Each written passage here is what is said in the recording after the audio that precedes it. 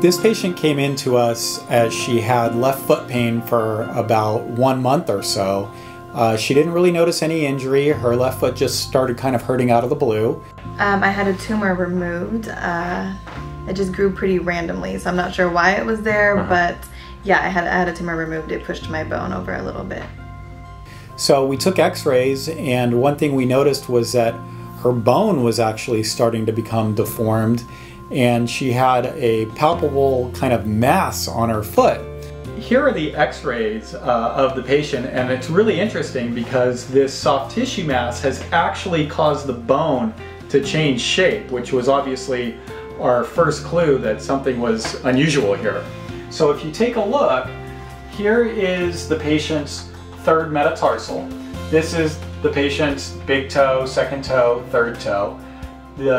Behind the third toe is the third metatarsal, and in this area right here is where the mass is.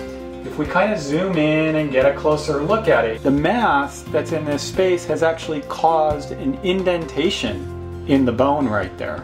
So that indentation in the bone is from the pressure of the mass pushing against that third metatarsal bone.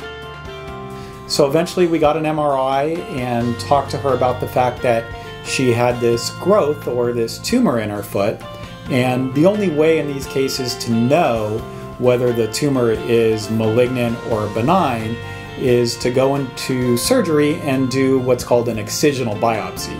So to just go ahead and take the mass out, send it to the pathologist, and then the pathologist is really good about giving us a report that lets us know what kind of tumor it was and whether we got it all.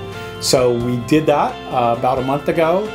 She went into surgery. We took out the mass or the tumor, and luckily for everybody involved, it ended up being a benign tumor of her tendon sheath. And it's just a very interesting case because it's rare to see a mass that's a primary mass in your foot that will actually cause the bone, which was her third metatarsal bone in this case, to change shape and change the contour of the cortex of the bone. Things went really well. Dr. Bennett and his staff are really kind. Dr. Bennett's really good at answering questions, but really great bedside manner. Yeah, and I asked a lot of questions, so he answered all of them.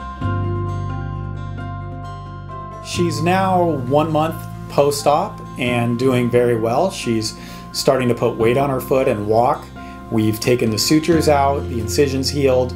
She's just got a little bit of swelling, so we have her continue to elevate her foot and ice as necessary, as well as use an ACE bandage. She's gone back to work part-time, and we expect her to make a full recovery.